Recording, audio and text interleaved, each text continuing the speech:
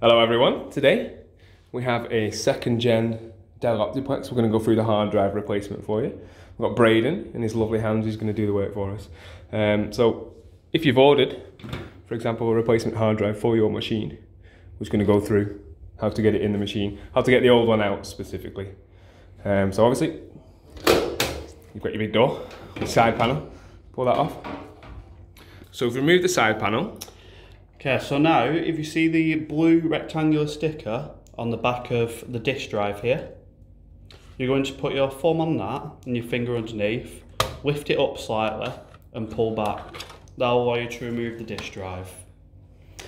Now, for the hard drive caddy, you can see this blue slider here, and if you look closely you can see a symbol of a lock in the corner down here. Now what you're going to want to do is put your finger in this hole here and slide it to the open lock position. From there, you can gently lift out the hard drive caddy and move it like so. Now, in this caddy, you can see there is two blue clips at the sides. If you pull them inwards like so, you can slide out the hard drive. So the hard drive should have two cables in the back. This one, which has 5 wires going into one connector, and this flat connector.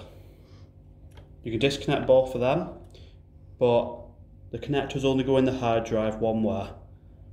You look inside the connector, and in the ports on the hard drive you can see which way they go in.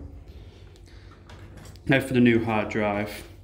When installing the cables in the new hard drive, you can see that the shape on the hard drive matches up with the shape on the inside of the cable. So you want to make sure that goes in like so, and there is no issue putting it in since they only go in one way like a USB. Same with this one, this is your power connection. It's normal for one to not be plugged into anything. Insert that like so, and then you can reinsert into your caddy. Slide it till you hear a click. When refitting the caddy, you will see 2 circles at the back, or sometimes it will be 2 lines. You line them up with them, make sure the wires are not in the way, push it down and slide the slider back the way it was before. Make sure the 2 connections are still plugged in after this. And then when reinserting the disk drive into the slot, ensure both wires, the black and the red, and the flat black cable are plugged in before you push that back into position. And then you replace the door, and your computer should be good to go.